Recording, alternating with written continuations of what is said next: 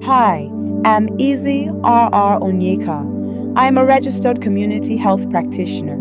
I welcome you. Feel relaxed. In this short video, we are going to be demonstrating how to give effective immunization service during board exams. Make sure you don't leave without giving a like, a comment, and don't forget to share. Good morning, my examiner. I am candidate number B/22/001/004. I am here for my practical examination.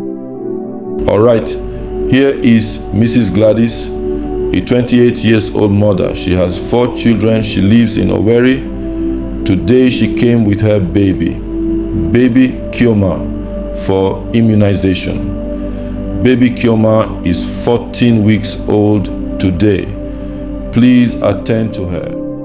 Good morning, madam. I am Linda, a community health student. How are you and how is your baby doing today? We are fine, thank you. That's good to hear. Today is Kioma's 14-week visit, so we'll be giving her a few important vaccines to keep her protected from some serious diseases. I'll explain each one so you understand why we give it, how we give it, and what it does. First, she'll get a pentavalent vaccine, the 3rd dose. This is one injection that protects against 5 diseases: diphtheria, whooping cough, tetanus, hepatitis B, and a bacteria called Haemophilus influenzae type B, which can cause meningitis and pneumonia. We give it as an injection in the left thigh. This is our last dose in the series, so after this, she'll have good protection. Next is our oral polio vaccine, OPV, the 3rd dose. This is not an injection, just 2 drops in the mouth. It helps protect her from polio, a disease that can cause weakness or paralysis. It works best when combined with another polio vaccine, which we'll give also today.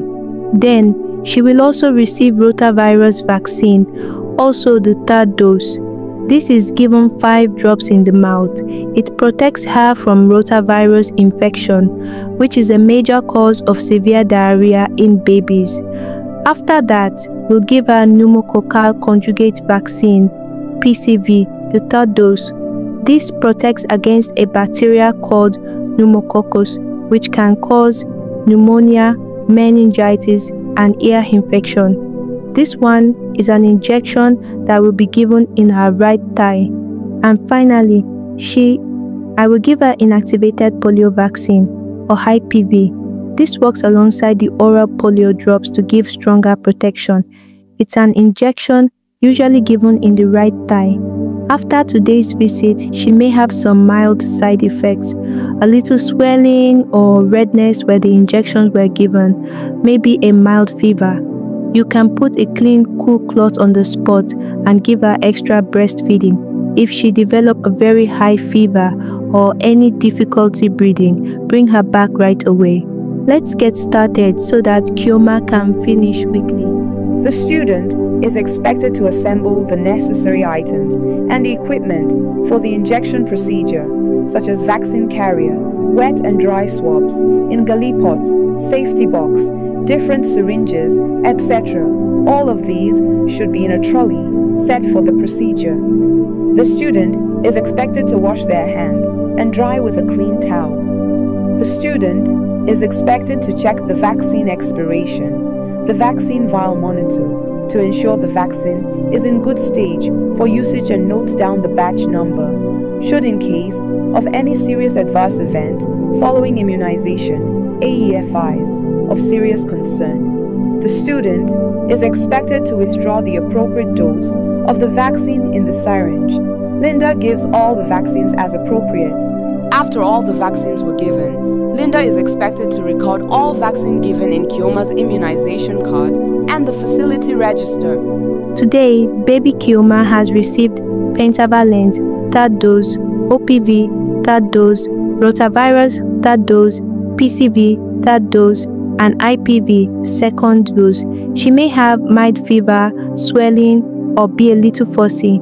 You can place a cool, clean cloth on the injection site and give her extra breastfeeding. If she develops a high fever or difficulty breathing, please come back immediately. Our next visit will be at 9 months for measles vaccine, first dose, yellow fever vaccines, meningitis vaccine, and vitamin A supplementation, second dose. Please keep our immunization card safe. It's our health passport.